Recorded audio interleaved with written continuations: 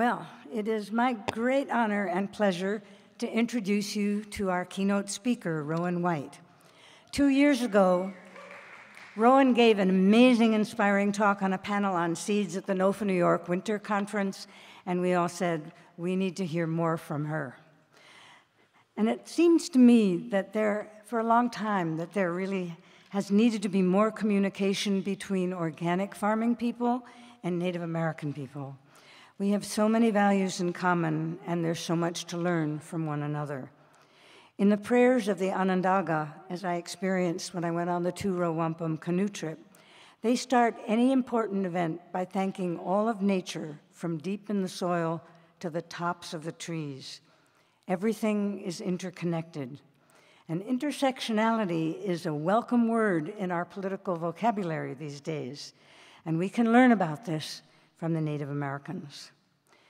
Rowen White, Mohawk seed keeper, is from the Mohawk Nation of Akwesasne, a territory that straddles the borders of the United States and Canada along the banks of the St. Lawrence River.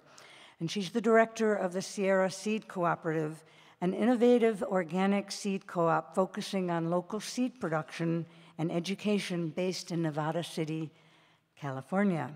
She's also a member of the board of the Seed Savers Exchange.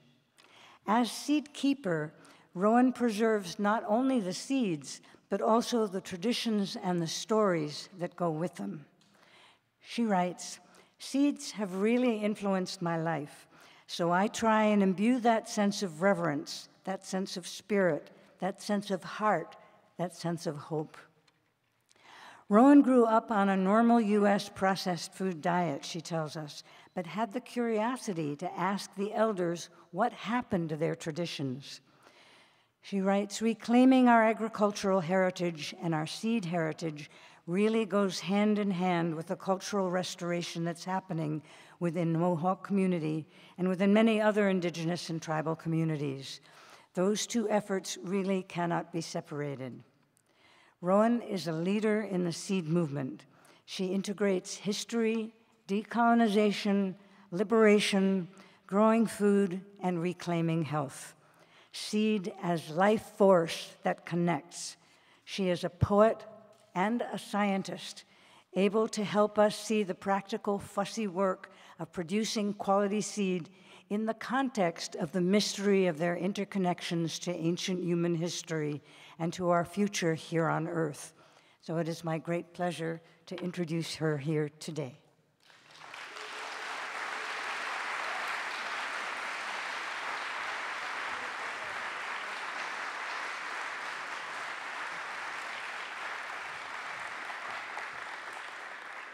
All right, can you see me over this podium? Great. I brought my red corn here. It's sitting here where you might not be able to see it, but as Elizabeth said, we do open most important gatherings or events, talks, proceedings with a few words, so I will just hope that we could put our hearts and our minds together, not only for all the people who are in this room, both seen and unseen, but also really acknowledging the ancestors of this land, the people whose hearts and blood and tears and pain and joy have fell upon this earth, the ancestors, their living descendants, and their future generations. Akwesasne de dawatwet nuni ne ogwatni gola danot de denuwala don't ne gayantosala. It's a real pleasure to be here tonight. Again, my name's Rowen White. My Mohawk name is Ganyat the Hawe, which means she carries the snow. And I was born into a swirling blizzard about 39 years ago, and just to the north of here. And I'm a mother, and I'm an indigenous farmer, and I'm a sacred seed keeper. And this very land that we stand upon was the very sprouting of my love and my connection and my passion to not only the seeds of my ancestors, but to the revitalization of our traditional foodways as Native people. So I feel so grateful to be able to come back to this very place with mentors like Leslie, and Nancy is here, people who really nourished my passion for this work and for this pathway. I come here to share a hopeful message for the seeds. I have been witnessing not only their life-giving abundance, but their ability to guide us into projects where we can stand on the intersections of our differences and work together to heal, to share, and to nourish, and to uplift each other. Tonight, I'm hoping to share just a few stories of these seeds of hope, as I know that we stand in this time in 2018 desperately needing to hear some uplifting stories. We are on the brink right now of a new and multi-layered chapter of the organic and food resilience movement, where we can see the restoration of these relationships and perhaps envision what I like to call a kin-centric or family-centric or relationship-centric chapter to the food system, where reverence and love and passion and heart is at the very heart of our collective decisions to create access to food and seed. And to find the true sustainability of this movement begins with our heart connection and begins with restoring those relationships. Wendell Berry, a wise poet, once said, "We exploit what we merely value, but we defend what we love," right? And those words have carried me through times of making renewed connection to this work that lays before us. A beloved teacher and mentor of mine once said, this is Martin Prechtel, he said, "In some forgotten part of us, there yet towers the roofless ruins of a neatly made, tiny earth and timber palace of some unconscious memory in whose thick walls these amazing ancestors have left for us to find a pot of precious seeds, indigenous seeds of still viable knowledge and living vitality, seeds that could resprout into view the organic articles of the original treaty that we humans promised long ago to uphold between ourselves and the wild, natural world that the first time began to cultivate the earth, her plants, and animals through agriculture and working with the seeds. Mudded into these forgotten ramparts of our indigenous souls, these seeds of how humans are meant to live have been passed down unnoticed, like recessive spiritual genes in our souls from grandparent to grandchild for millennia, waiting for each generation to consciously rediscover them, replant them into welcoming ground, and once again cultivate into view a real, livable, viable array of seed cultures we're descending from. Now that's a powerful prayer. If you can switch to the next slide. There's a healing and hopeful trend that's emerging at the edge of the growing indigenous food and seed sovereignty movement, as well as the social justice movement and the food justice movement, which is what we're calling as Native peoples the rematriation of seeds. What you can see up here on the screen are seeds that are emerging from, this particular picture came from the Field Museum in Chicago, but there are a number of seeds that have been removed from our communities over the years that are beginning to come back to us. Across Turtle Island, the seeds are coming home to us. Some have been missing from our communities for centuries, carried on long journeys in smoky buckskin pouches upon necks of people who were forced to relocate from the lands of their births and their ancestral grounds. Generations later, these seeds, they're finding their way home. From the vaults of public institutions, seed banks, universities, museums, seed keeper collections, and some laying patiently on dusty pantry shelves of foresighted elders, seeds patiently waiting and dreaming, seeds waiting for loving hands to patiently place them into welcoming soil so that once again they can fulfill their agreements to help feed and nourish the people.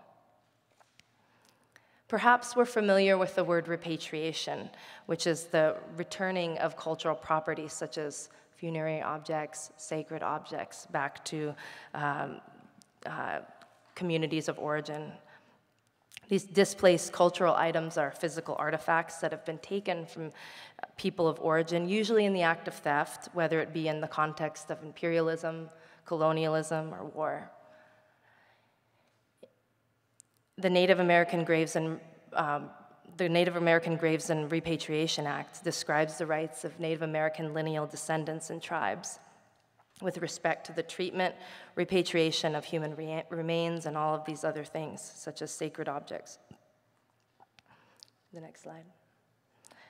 In the seed movement, we've begun to use the word rematriation as it relates to bringing these seeds home again.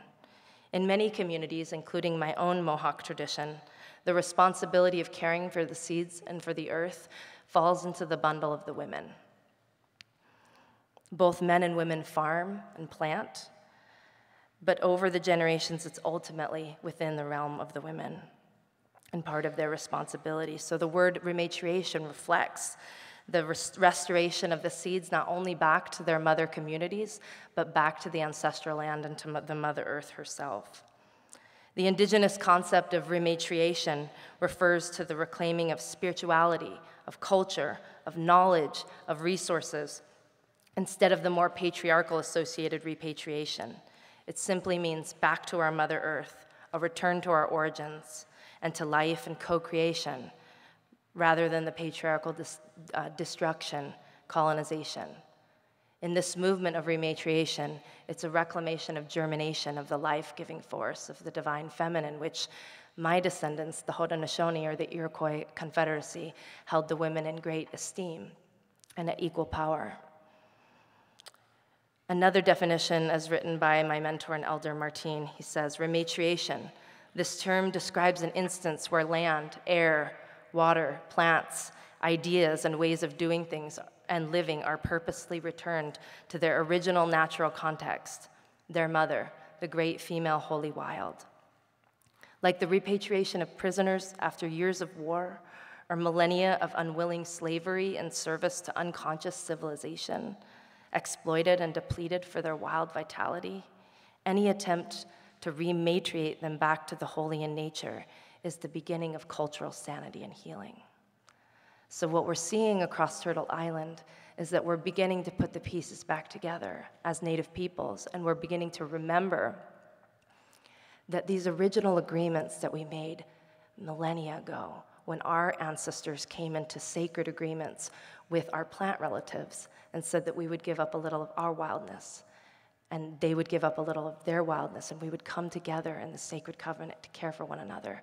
That's beginning to rehydrate us and to renew us and give us the power it takes to begin to put our foodways back together again. Next slide, please. Over the last few centuries of disruption of our indigenous food systems, many of our traditional varieties have left our community, only to be stewarded by non-native farmers or seed keepers. In addition, many of these traditional seeds have been stored within public or private institutions. As a part of the indigenous seed sovereignty movement, we are recognizing the need for these seeds to come home again, back into a living cultural context. The incredible spectrum of diversity held within the legacy of American seeds is a beautiful reflection of the cultural dimension of biodiversity. Corn, beans, squash are a magnificent result of thousands of years of coevolutionary dance between humans and plants. Corn is not simply a food that has fed and nourished billions over the centuries. It is indeed a representation of our indigenous origins, a dynamic reflection of the unique migrations that we have made as Native peoples, and also our cosmogenealogies. Indigenous corn, indispensably deeply storied sustenance of our ancestors, integral into our own cosmologies and creation stories. The seeds themselves are whole memory palaces, helping us to remember our lineages and the connection that we have to our ancestors, the land, the layers of culinary and ecological knowledge that are encoded within every single seed and every benevolent bite of food that they offer. With much reverence and respect, we see the corn as our mother. And from this cultural center, thousands upon thousands of varieties have been cultivated in the hands of patient and curious farmers. Corns that have fed humble villagers and ironically also fueled empires, right? We see corn being grown on every continent except for Antarctica. As a Mohawk woman, we see that corn is our kindred relative and that we're bound in a reciprocal relationship with her. And we are blessed to continue to learn and live alongside her. And in many times in my time just sprouting here at Hampshire College on the farm here, sitting under her benevolent, beautiful corn tassels and learning from her, I realized that not only me, but generations of the new people of the native peoples of this land, that as we were growing the corn, that the corn was growing us, right? That it was teaching us and reminding us not to forget who we are and where we come from. Change the slide. In our Mohawk community alone, we have beautiful and diverse corns. Over a dozen different varieties of, many different corns you can see over here on this beautiful poster that my elder Steve McCumber has made. What I'd like to point out on this particular slide is that the picture that was taken in 1912 and 1915 was a book that I found almost 20 years ago on a dusty shelf at the very top, I think maybe the 20th floor of the UMass Library. And it was a treatise called Iroquois Foods and Food Preparation, written by a man named F.W. Waugh around the turn of the century. And in the back of that book, reading all these stories that he had gathered at Grand River Mohawk territory many, many years ago, was this plate, and it was corns that he had gathered back then, and also there was a plate of beans and squashes, various foods. And for me, this was an aha moment because this became the scavenger hunt. As I began to ponder on the dusty farmhouse floor at the Hampshire College farmhouse about the revelation that tomatoes came in other colors than just round and red, and that seeds also had story and lineage and connection, I began to ask myself, who were the seeds of my ancestors, and who were the foods that fed us, through the times of joy and celebration, and also who carried us through our adversities.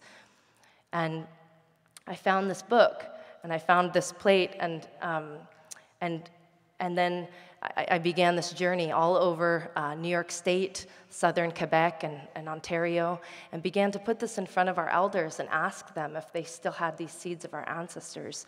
And surely enough, these seeds began to come off of these dusty pantry shelves and began to come in front of me.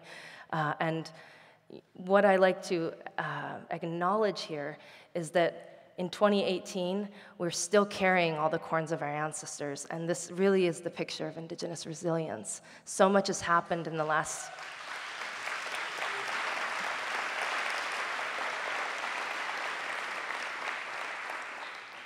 So much has happened to us in the last several hundred years, but there were foresighted elders who knew that we were going to need this corn, and that was going to remind us of who we were and where we came from.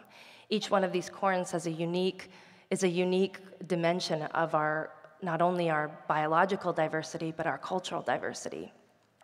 We need the blue corn in order to give our babies their names in a ceremony. We need the red corn in order to have a proper wedding, to feed our guests and to feed the people. We need the calico corns in order to run our children's ceremonies. We need all of these different foods to honor the sacred ceremonial and agricultural calendar that exists. Inside of these seeds that you see here on the screen, these ancestral seeds, they're witnesses to the past. They're the keeper of the plant and human relationships, one that predates the written word, right? And that there were ancestors generations and generations ago that prayed that those of us who are here in this room, whether it be me and my Mohawk ancestors, or you and your long lineage of ancestors, that prayed that we might have food to eat today, and that those prayers that they made for us in those longhouses and in those places in, the places we now call New York and Ontario and Quebec, those prayers still echo inside of those seeds, and they give us strength to continue to move forward, to create access and healthy access to healthy food in our communities. But these seeds, they almost lost us, and we almost lost them. In the era of displacement and acculturation, some of these varieties were completely lost in our communities of origin. Some of these seeds remained in the hands of the people, and some of these seeds left. But there are some beautiful stories of mutual trade between Native peoples and the settler farmers that came through. And some of these stories that I'm going to highlight tonight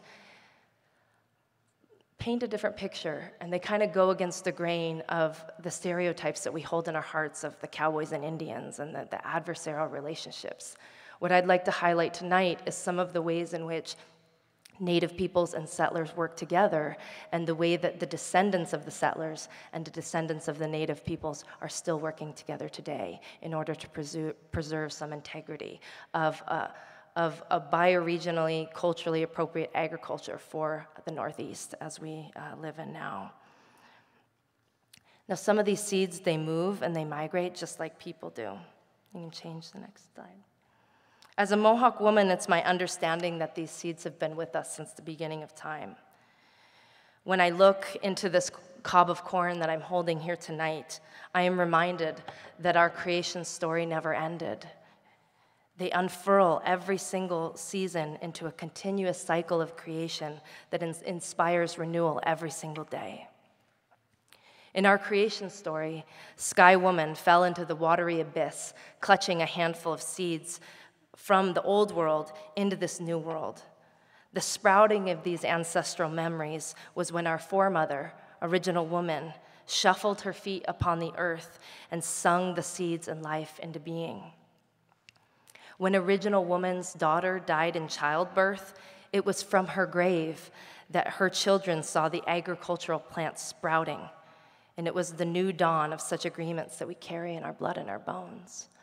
And from her body and from her parting words that the foods that were going to grow from her body were going to be the foods that would feed and sustain the people.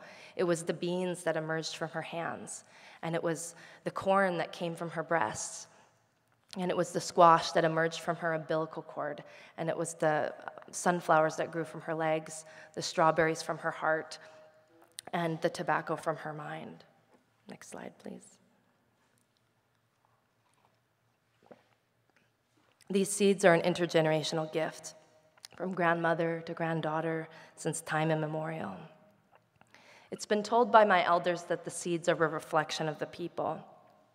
When the seeds are weak and struggling, it means that the people are having a hard time and they're struggling.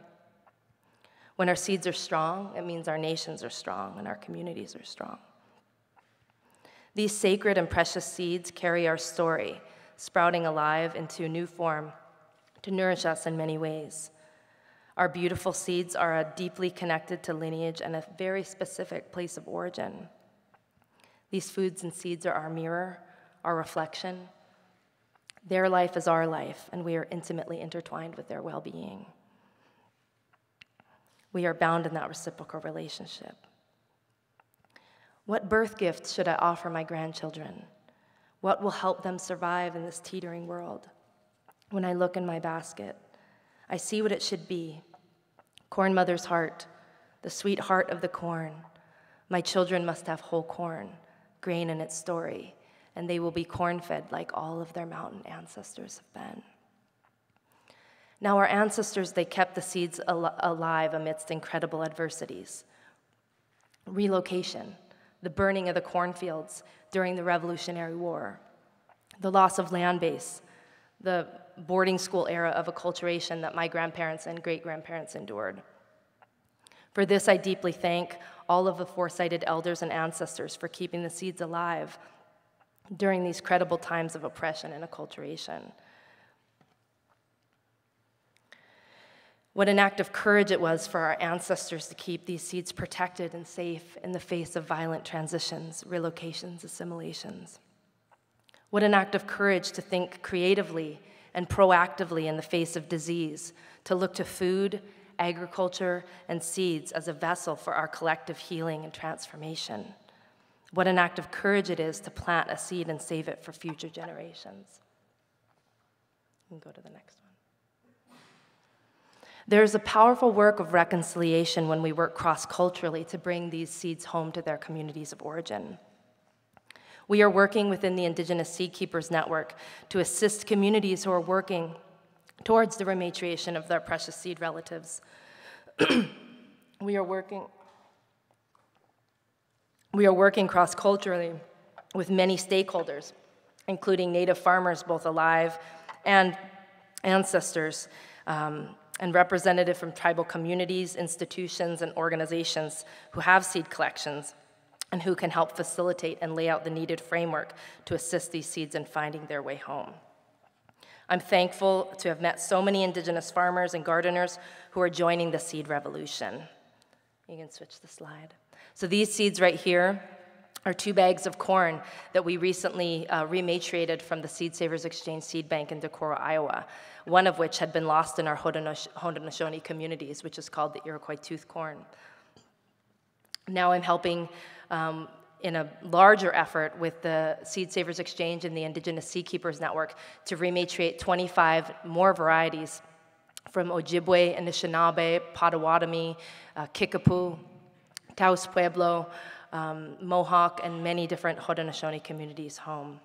We're thankful for the way in which these resilient seeds have traveled so far in so many ways and are returning now home to our people. Next slide. These seeds, this season, we're helping and assisting with the rematriation of seeds from the University of Michigan back to Anishinaabe and Potawatomi communities in the Michigan region.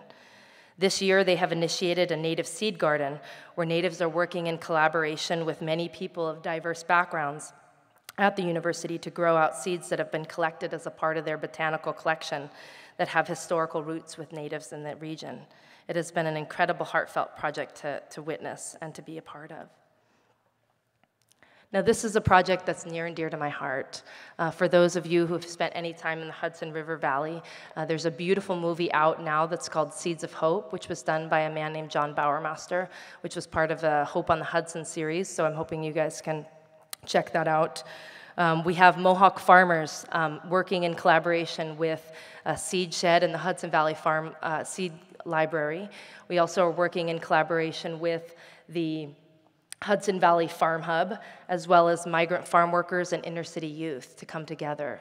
And about almost 4 years ago now, a group of us Haudenosaunee and Iroquois farmers were gathered at the Central Fire in Onondaga, which is just outside of Syracuse, New York. And we were gathering to put our hearts and our minds together to see what it would take for us to keep the seeds alive for our people. And we were putting down prayer and ceremony and swapping seeds and trading seeds. And when I left there, I went to the farm of Ken Green of the Hudson Valley Seed Library and Seed Company. And I stayed there for 2 nights, and there was a box of seeds that I had on my bedside stand. And there were these 2 bean varieties, ancestral bean varieties of our people. And they were asking me, they kept saying, we want to stay here. And I'm holding one of them in my hand. It's an Iroquois brown bean. And so those varieties were asking to stay in this place. And so I gave them and I entrusted them to Ken, and I said, I just want you to plant them here. These beans want to stay here. And not a week later, the Hudson Valley Farm Hub had called Ken and said, we really want to do a project that honors the native peoples of this land and honors, the traditions of these people. And I said it was those beans. They were working. They had the magic beans that had a plan. And so it was kind of late in the season. It was late June.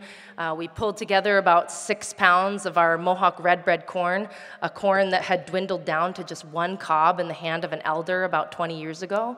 And we began to put our hearts and our minds together with many people from the Hudson Valley Farm Hub, like I said, inner city youth coming together. And we planted a garden. And we had hope in our hearts. We decided that we were going to lay aside our differences. We were going to work together and leverage whatever it was that we had, whether it was resources and money and prayers and seeds and all of these various things, and we were going to work together with good hearts and good minds. And we planted that garden, and about a year, maybe 6 or 8 months later, we had 2,000 pounds of corn and beans and squash that came from this 1 cob of red corn. And those seeds ended up getting loaded onto a big van and moving their way up to Akwesasne and began to feed the youth who were going through the rites of passage and also the ceremonies that happen at the Longhouse. So that's a really beautiful story of hope and reconciliation and healing. Next slide. This is a beautiful elder that I've had the honor and pleasure of knowing. This woman is named Mohawk. She is a Pawnee seed keeper. They are also working to bring their ancestral seeds not only home to their communities, but back to ancestral soil, working hand in hand with settler descendants in a grand act of reconciliation to keep the food and seeds alive in their ancestral homelands of Kearney, Nebraska. When the Pawnee Nation was forced from its homeland in Nebraska to a reservation in Oklahoma in the 1870s, they lost a lot more than their home and their lives. Deb Echohawk of the Pawnee, who's a sacred seed keeper, she says, there were 12,000 people, and once they got to Oklahoma, the count was 684. Whole families and keepers perished as there was nobody there to take care of these bundles, and in many of these sacred bundles were these seeds, these precious seeds that you see Deb holding in her hand. So much of the seed was lost. The seed that made it to Oklahoma, as we all know, seeds are very regionally adapted. When we talk about landrace varieties, they're bred to a very particular place. And when they landed in Oklahoma, those seeds didn't thrive. They didn't want to grow. It got to the point where the seed supply had dwindled so low that the precious seeds were stored away and no longer planted or used in ceremony for fear of losing them. But since that time, the tribe's seed supply has gone from a few handfuls and thousands upon thousands of seeds and plots of corn growing in Nebraska as part of the Pawnee Seed Preservation Project. The Pawnee corn first made its way back to Nebraska in 2003 via Ronnie O'Brien, who was serving at the time as a director of the Archway, the Great Platte River Road Archway in Kearney, Nebraska. O'Brien had been approached many times by the Pawnee people, saying that the Archway's interpretive story and gardens and museum didn't reflect the native peoples of that land. It told the story of the settlers. It told the story of the covered wagons. It told all of these other stories, but it wasn't representative of the original stories of that land. And so something was missing. And so the partnership and eventual friendship led to the creation Ronnie O'Brien approached Deb Echohawk and said, is there anything that we can do to support your people and to represent your people in these gardens that we have planted here? And Deb Echohawk took these sacred bundles of seed that her people had been storing away for just the right time, and a grand act of reconciliation and redemption gave these bundles, portions of these bundles of seed over to Ronnie O'Brien, who was a descendant of the settlers, right, who had relocated the Pawnee people down to Oklahoma. And a long-lasting part of their friendship was when Ronnie O'Brien planted these seeds and invited the Pawnee up, and they prayed for those seeds, and those seeds flourished, and they sprouted there in their ancestral homelands. They started this project in order so that the seeds could remember their ancestral lands. As the relationship between Deb Echohawk and Ronnie O'Brien grew, they began to cultivate more and more of these seeds, and ultimately the conclusion was that if we don't trust someone, that someone being Ronnie and those descendants of the settlers, we might lose it all as Pawnee people. Next slide. The tribe entrusted O'Brien with one of their most prized varieties, which is the Pawnee eagle corn, named for the spots on the white kernels that look like eagles in flight. This variety is believed to date back to around 1200 when the Pawnees traveled towards Nebraska from Central America. In 2003, the eagle corn was on the brink of extinction with only 50 kernels left on the earth. There were only a handful, quite literally. Ronnie planted the last 25 seeds and enlisted the help of a horticulturalist. The seeds took hold and thrived in their native soil and their climate. And since those early days, those original 25 seeds multiplied into 2,000 seeds, and every year now, the Kearney, Nebraska hosts a Welcome Home Pawnee Days, where the descendants of the settlers have been growing fields and fields of these seeds and food, and welcome the Pawnee home and load up their trucks and their cars and send them home with these ancestral seeds. And that's something really powerful, right?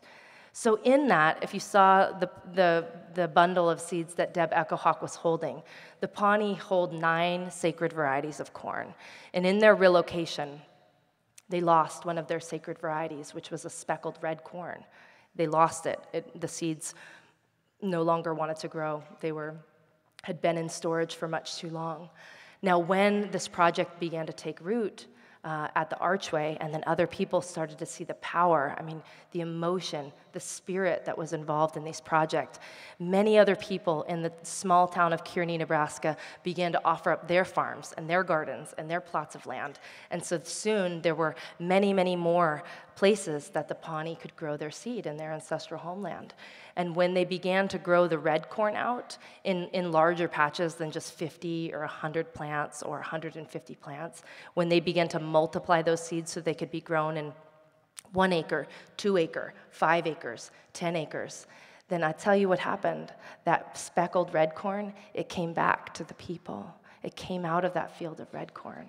And it was just waiting for that right time and that right moment for the people to come together and listen to the guidance of the seeds and the ancestors and the prayers that were held inside those seeds, that now is the time that we need to lay aside our differences, right? We all know the history. And as Native peoples, we'll never forget the history. We'll never forget the adversities and the challenges that our people have gone through. But the time that our ancestors is telling us is now is the time for us to work together, right? And to sit under these corn and beans and squash and three sisters and look at each other in the eye and say that we all have something to offer in this movement, right? And that we can find that way, we can find our way through this. Because as we all know, we have much greater challenges ahead of us, and we have a lot of adversarial people in the world who, in their grief of disconnection, and let me say that again, there are people on this planet that are acting in their grief of disconnection, right? That they don't understand who they are and where they come from, and they don't remember that they have original agreements that run through their blood and their bones. That every bite that they take is because of the benevolence of these seeds, and that we all have connection and relationship to these foods. When I was leaving the Central Fire a few years ago and driving across the great heartland of America, I was traveling through, it was springtime, so it was that new time when all of the corn is just sprouting, And you all are farmers, and you're nodding your head because you know that feeling. That feeling, that inhale, that sacred inhale when you see something sprouting. And we were driving through Kansas, my kids and I, they were in the back, and we came through this valley, and there were all these tiny little corn sprouts growing in these valleys. And I remember being so moved and so taken aback by the beauty of it, by my heart, until I remembered that, these were GMO fields. These were those glyphosate sprayed fields full of, pioneer seeds and Asgrow seeds. But my heart reminded me that those seeds were still Corn Mother, right? They were still Corn Mother trying to do what she needed to do to feed the people. And I remember the kids and I, we sang our sacred seed songs to those corns. And I had echoing in my head those words of my elders that I spoke about before, which was that the seeds are a reflection of the people, right? That when the seeds are weak, the people are weak.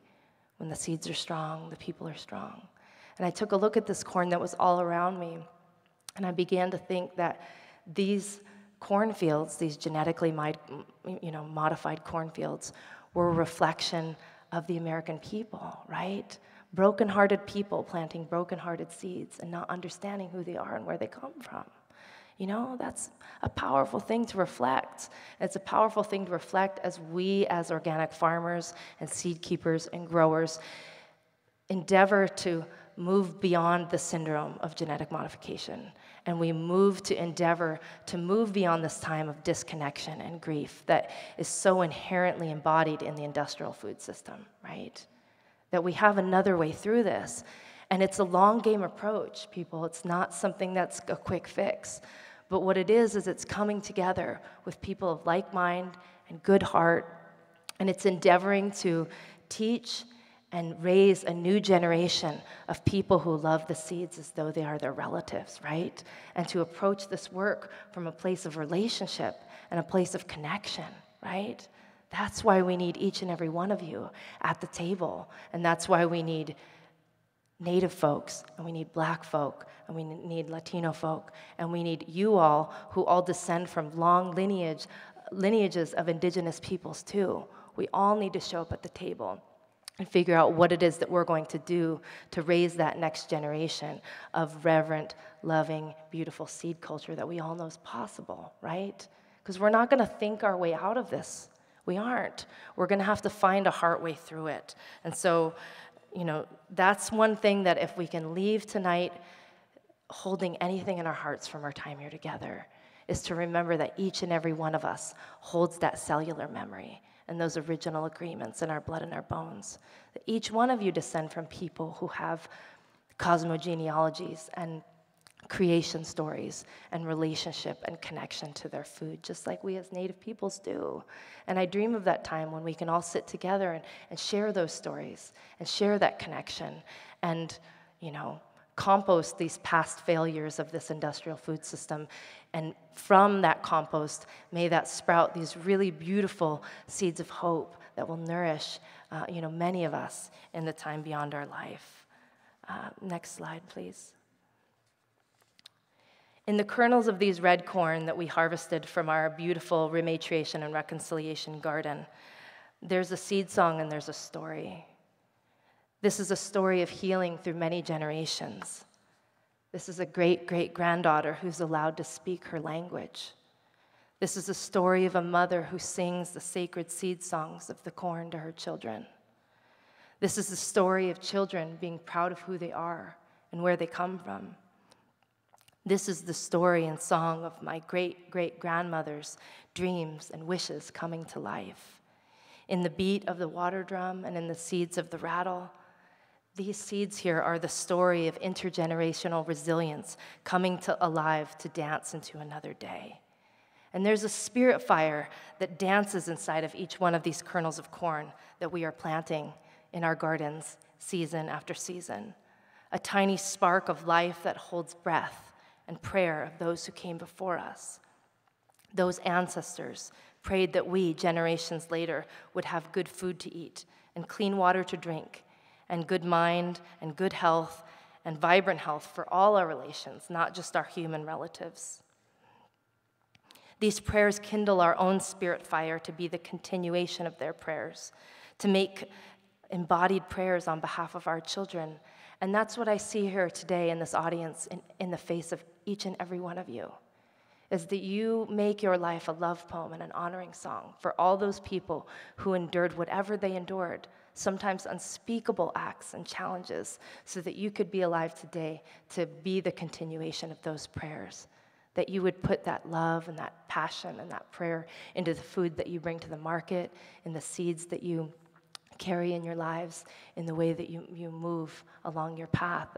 Because it's not an easy path, I know it, but it's these prayers, this embodied prayer that gets us out when it's 100 degrees in July, when the weeds are this tall, or it gets us up early in the morning to carry our baskets of produce to the market, right?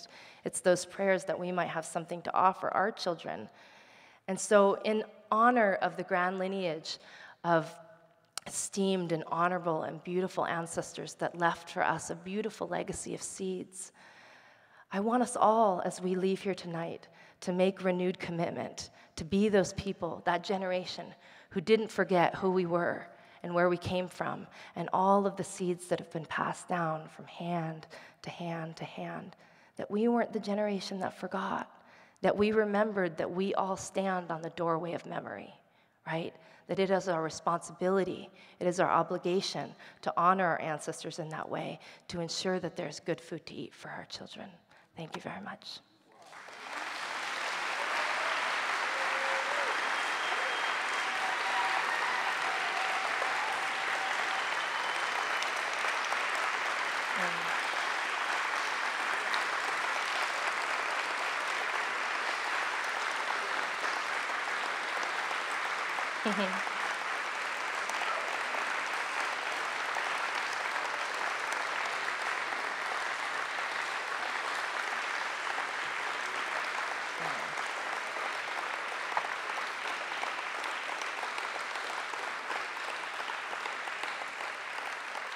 It's hot in here, though. I've never given a keynote in a room that felt so stuffy, you know, in a gym nonetheless. But thank you all for all your good spirit. I don't know if we're doing Q&A or if we're wrapping it up. I know it's late, but. Would you like to take one? Yeah, if anybody has a question or something that they feel inspired to say. I think there'd be some great collaborations that can be made. I think it first starts with acknowledging that there still are Native people who live in the Northeast, and not a lot of people recognize that, you know? It's a complicated lineage, you know, that we were on the front lines, and so oftentimes we're hidden. Oftentimes we're, you know, trying to do the work as best we can. I know that a number of our elders have made it to the NOFA New York conference and have been offered, you know, esteemed places to speak on this work, as well as I have. So I think continuing to make space within these gatherings for a multitude of different voices, not only Native, but, you know, in many different walks of life, many different people of color, and doing the work as many organizations are doing now, to do the diversity training, to recognize how we can have strong and powerful Native and people of color as a part of the decision-making process. So, you know, however we can facilitate that in the work that, you know, in the noble endeavors that you guys are already doing, I think it's time to invite all the stakeholders to the table, which includes the original, you know, landholders of this land here. So,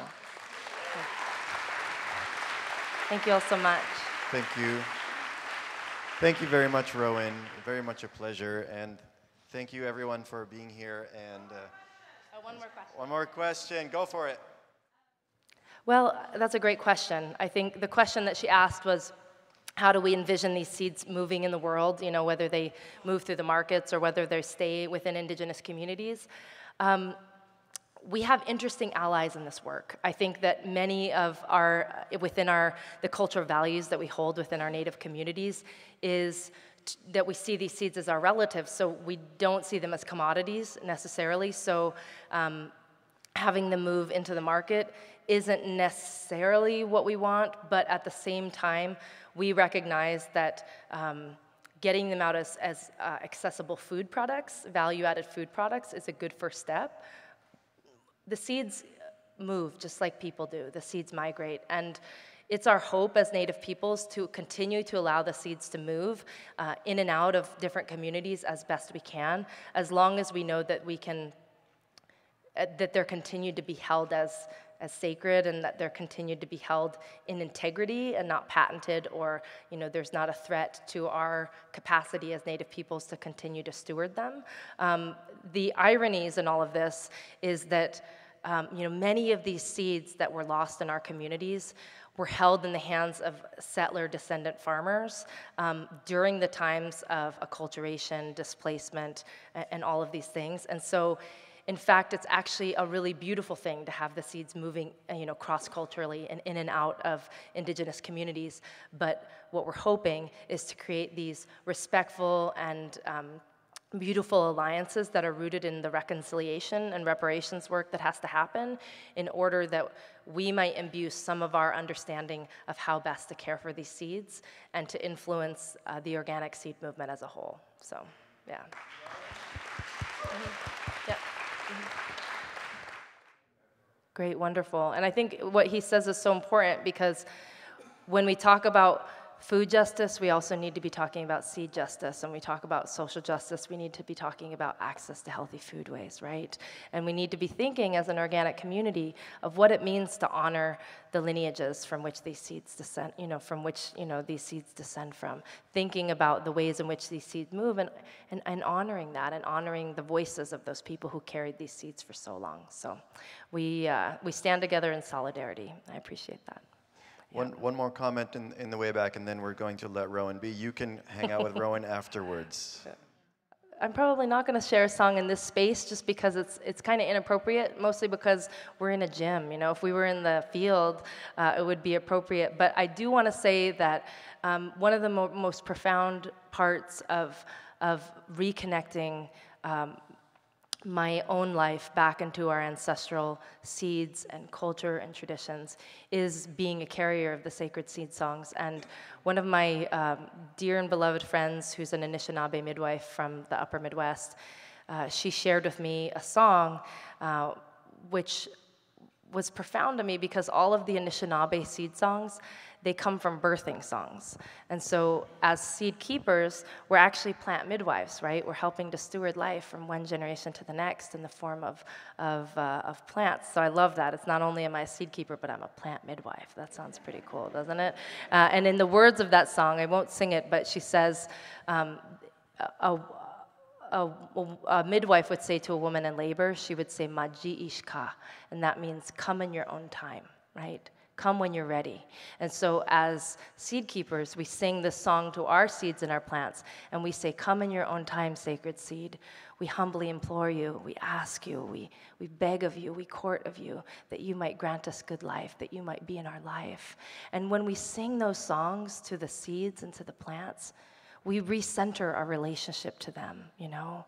And we remind ourselves and our children and all of the grand family of relations that are around us that it's not about when we get it when we want it, we control it, we exploit, we do all of these things, but that these seeds and these foods are a gift, right? And they come when they're ready, and they come to us, as a means to support our life upon this planet. And as humble humans, we ask so much of the world around us. And so, those songs that we carry, they remind us of those agreements, and they're beautiful. And I see tears coming from your eyes and that connection.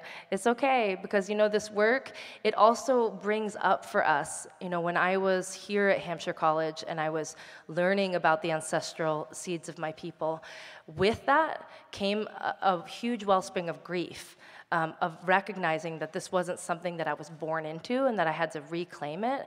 And I see a lot of you nodding your heads because almost all of us, every one of us in this room is not untouched by the grief of disconnection and not understanding who we are and where we come from. But we all descend from people who had seed songs. We all descend from people who had those connections. So maybe this is an invitation for you to also dig back in your own lineage and find that connection to those powerful songs that all of our ancestors carried and sang to the plants. So hope that helps. Thank you, Rowen. Thank you for remaining. And please come talk to Rowen if you'd like to converse with her more. We're going to have Contra Dance now. Come and enjoy. Good night. Thank you.